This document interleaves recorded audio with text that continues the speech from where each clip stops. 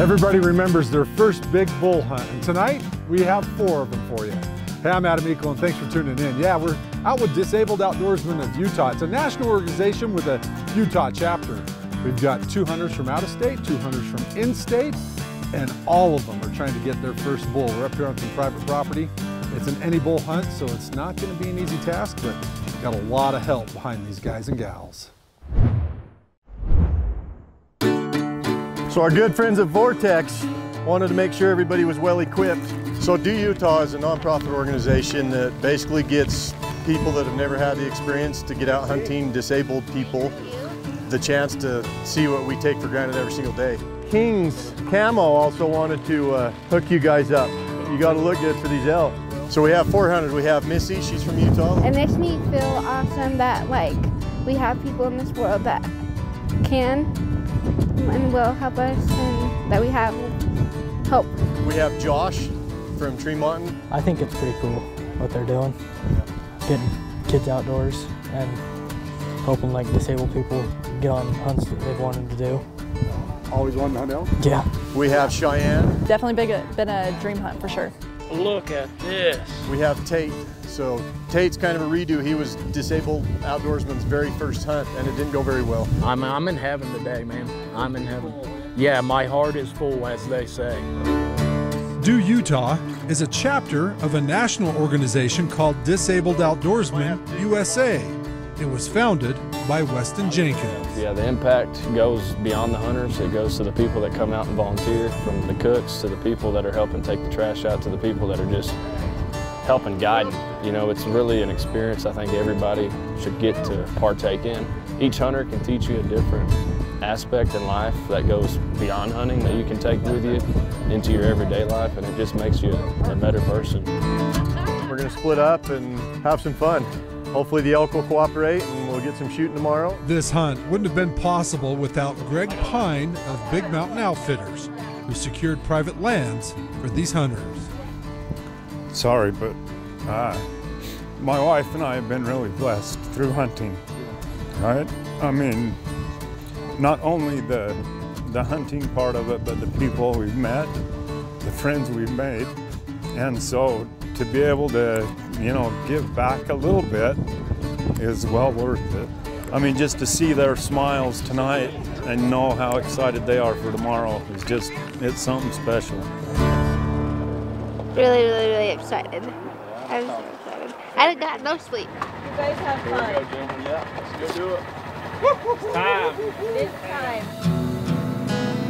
We got some fields up here we're going to peek into, and then we got one good canyon that we're going to drop into, and hopefully the bulls are screaming and we get into some action. I think the cherry on top would be for them to harvest an animal, but I think the most important thing is for them to come out here, enjoy the camaraderie, be themselves, and have the most fun that they can have. Okay, let's putt up there slow.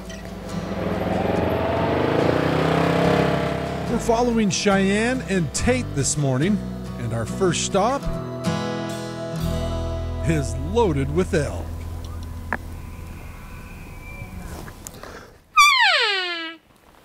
He's somewhere in here. These are the first elk and first bugles Cheyenne has ever seen or heard. Let's go. They're loud. You want a spike? I'm just kidding, Tate. The guys couldn't draw a big bull out of the trees, but this spike sure seemed interested. That was a trophy. What the heck, man? That was a trophy. Yeah. Yeah. Hey, I'll tell you what, come day 4 or 5, he's in trouble. Would it be easier if you jumped on his back? We're still out with Cheyenne and Tate. The guys have taken them into a canyon that has been loaded with elk. Yeah, we had a canyon that we knew there were some bulls in, and tiptoed into it this morning, and they were going crazy. Maybe just take Tate down to that bush like 40, 50 yards, and then just get set up. Got set up and started calling. We had 3 or 4 bulls that were in there screaming their head off. And then one bull picked back up and started getting active again, so we got back on the calls, and it's a pretty good bull. Like he said, 0 to 90, and that's how it flipped. And I seen the bull probably 700, 600 yards coming down and lost him.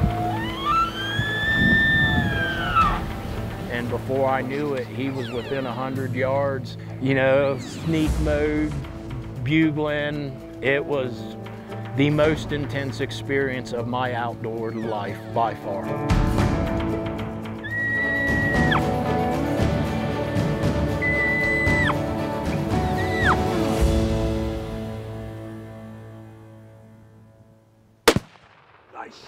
Hit him again. Dead bull. Dead bull.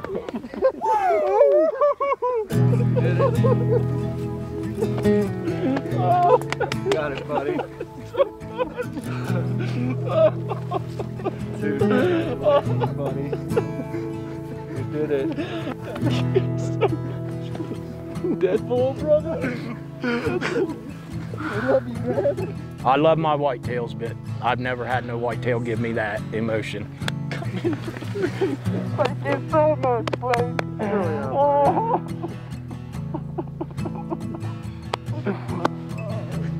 It's where we roll, Jay. It's how we roll. I have a disabled son myself, and yeah, being able to help him and help others, just that's what does it for me. I've taken a lot of people over the years, and some people just don't get excited at all. It doesn't matter if it's a state record moose or a giant bull elk or a monster mule deer. They've done it so many times, the emotion's gone. And so this, the first time that they get it done, it's pretty special, as you witnessed. I told them this was my only other outdoor dream as a hunter, was to come west and kill a bull elk. We did it, buddy. And they did it for me. This is our bull, guys. This is our bull. Awesome. Next. I know, I'm so excited. I love every one of you guys. Thanks for all the long calls. Love every one of you guys. The world needs to see this, man, what you guys are doing. The outdoor industry needs to see this. Hold on. You're next, my girl. You're next, girl. Oh my gosh, you are next. They're gonna get it done for you, no doubt. Oh my God. You gotta sing that to him. I will. They are the perfect example of everything that's right in our world today. And I know we're being fed a lot of division right now, but if everyone in the world could just experience this or be a part of it or give their time like these amazing people and all of you have, our world could turn around in a year. Because love always beats hate. Thank you, big fella. Thank you. Welcome to Utah, buddy. Thank you, brother. Thank you. What an animal. This has been a hunt that we've been trying to get going for 4 years. So it's really phenomenal to see everybody come together, make it happen for Tate. It's been a dream come true for him, and this is exactly what the organization's about. Yeah. People coming together, making dreams come true, and we're just getting started.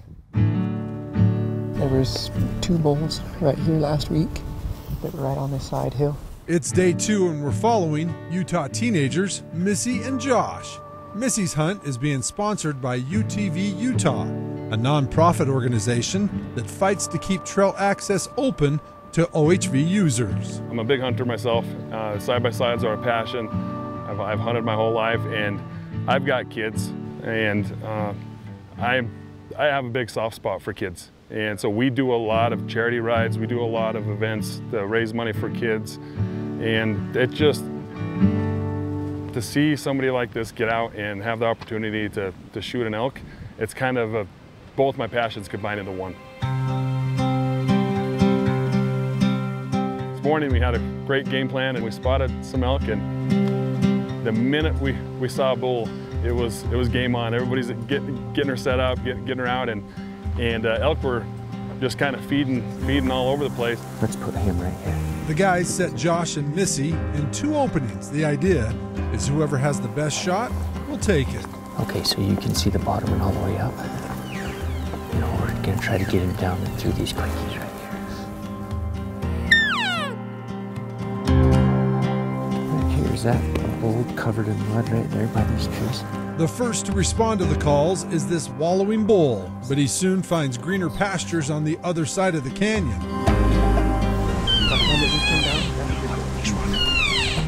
The next bull, though, is coming fast and right into the clearing.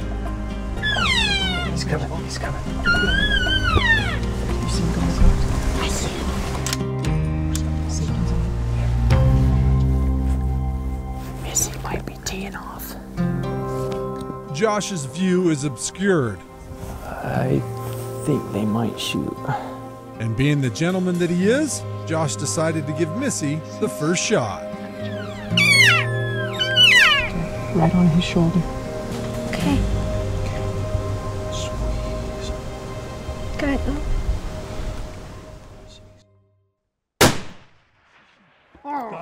Got him! Got him! You dropped him! Called it last night. She was like, we're next. She did. That's awesome. How do you explain that? It's Bessie. It's awesome. It's awesome. Not many people realize how limited these kids are, and it's not just kids. It's anybody that's disabled. That's crazy. That is a great bull. How limited they are, and the fact that she was able to accomplish this today. I mean, holy cow! I'm still happier and heck about it. Little did we know that just a few canyons away, at about the same time Missy got her bull, Cheyenne had also shot a bull. How were you? Nervous. Nervous? Yeah. Yeah, how can you not be? Yeah, that was cool though. Yep. My goodness. Wow. I don't know if I can be able to. On this side. Pretty heavy, miss. That's awesome. Once they have that feeling that they can do it, it can change their whole life, which is exactly what our mission statement is. You know, empower individuals through the healing power of the outdoors. So, 2 bulls down in what? Mere minutes. Literally minutes, yeah. I wish you'd had yours on camera, but at least it's all about the experience, right? Yep, absolutely. Missy, you have fun? Oh yeah. Great guys, huh? They're amazing. Yeah. Your poor dad, he was pretty choked up there for a bit. Pretty fun to watch.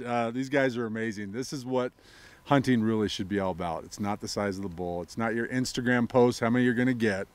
It's about giving back to people that need a lifting hand to get out here and enjoy the outdoors. So we hope that this inspires you to do the same. Nice.